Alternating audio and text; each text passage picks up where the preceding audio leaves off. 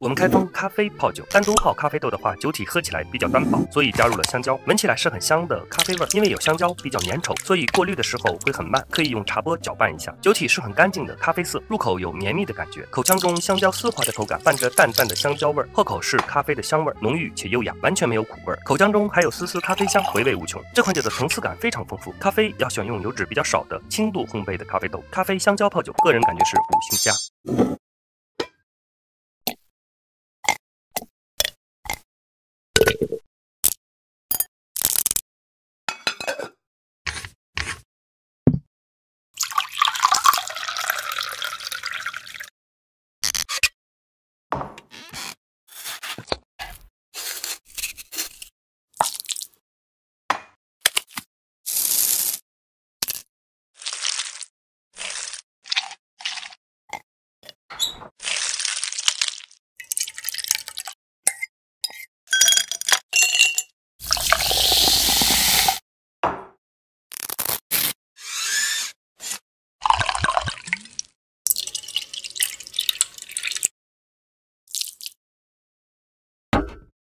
我们开封杨梅泡酒，有人说杨梅不用清洗，我是用盐水浸泡之后清洗晾干。因为我在北方的超市买的杨梅，明显看到里面有小虫子，所以我清洗了一下。酒体的颜色很清透，红色里透着一点紫色，入口是很清爽的水果感，口腔中有比较浓郁的杨梅鲜味，后口味道不太浓烈，但回甘来的特别快。回甘中杨梅的味道又浓郁了一层，而且回味时间也拉长了很多。泡完的杨梅还有颜色，我这瓶泡了3个半月，如果泡到6个月左右的话，杨梅的鲜味和浓郁感会更胜一筹。这款酒中杨梅的水果鲜味被提炼得非常到位，所以个人感觉杨梅泡酒5星。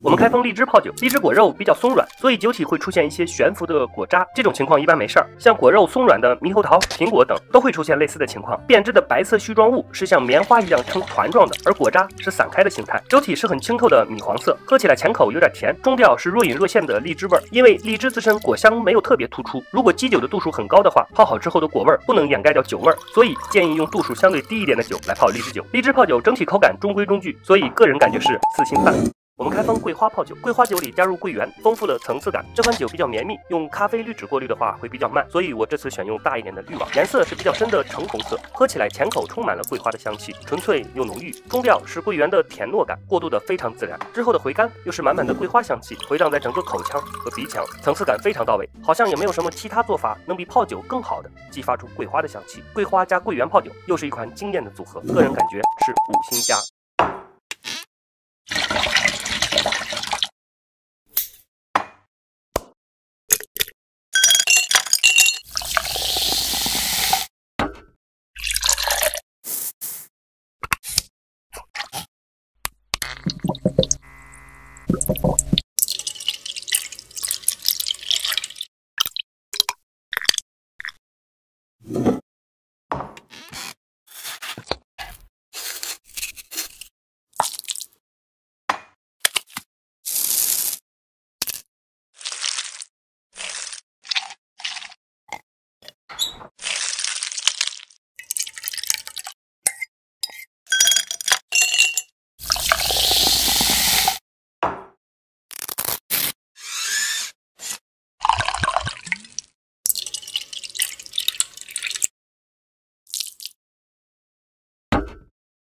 我们开封杨梅泡酒，有人说杨梅不用清洗，我是用盐水浸泡之后清洗晾干，因为我在北方的超市买的杨梅，明显看到里面有小虫子，所以我清洗了一下。酒体的颜色很清透，红色里透着一点紫色，入口是很清爽的水果感，口腔中有比较浓郁的杨梅鲜味，后口味道不太浓烈，但回甘来的特别快，回甘中杨梅的味道又浓郁了一层，而且回味时间也拉长了很多。泡完的杨梅还有颜色，我这瓶泡了3个半月，如果泡到6个月左右的话，杨梅的鲜味和浓郁感会更胜一筹。这款酒中杨梅的水果鲜味被提炼得非常到位，所以个人感觉杨梅泡酒5星。